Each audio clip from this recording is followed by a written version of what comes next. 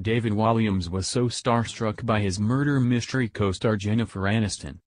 The 47-year-old comic stars opposite the former Friends actress in the upcoming Netflix film and admitted he initially had no idea what to say to the charming and lovely star. "She is a dream.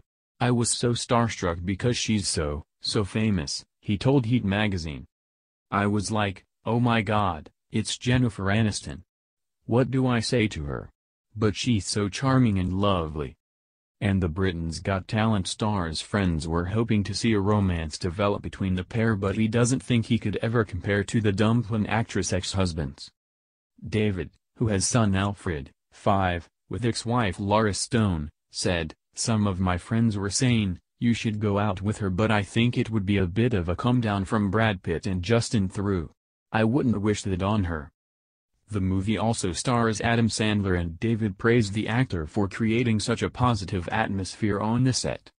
He said, "I don't think I've ever had a happier experience on a job. Adam Sandler is hilarious and he's constantly improvising, making you laugh, playing funny music and dancing on set.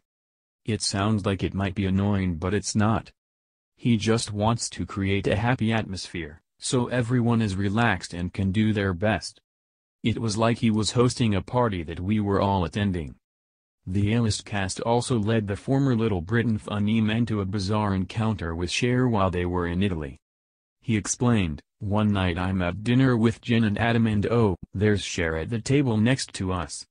She was with this jeweler called Laurie Rodkin, who I know through Elton John. So Laurie introduced me to Cher and said, 'Cher, this is David, he's a friend of Elton's.' And Cher replied, 'Thank you very much. I didn't know where to go with that.